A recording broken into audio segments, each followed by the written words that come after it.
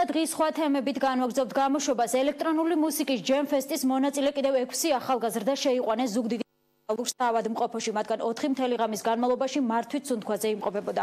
გაურკვეველი სუბსტანციისა და ნივთიერების ტოქსიკური ეფექტის დიაგნოზით მოთავსებული 6 ახალგაზრდას მდგომარეობა ამ დროისთვის დამაკმაყოფილებელია. რაც შეეხება 4 აგვისტოს რეანიმაციაში მოთავსებულ 29 წლის მამაკაც ექიმების ინფორმაციით მისი მდგომარეობაც გაუმჯობესდა. გუშინ მსგავსი დიაგნოზით 22 წლის გოგო გარდაიცვალა. განცხადება გაავრცელა ჯემფესტის ორგანიზატორებმა, მათი ინფორმაციით შესაბამისი უწყებები უზრუნველყოფენ, რომ ტერიტორიაზე არ შევიდეს ნარკოტიკული ნივთიერება, განსაკუთრებით კი შხამის სახელწოდებით ბიო.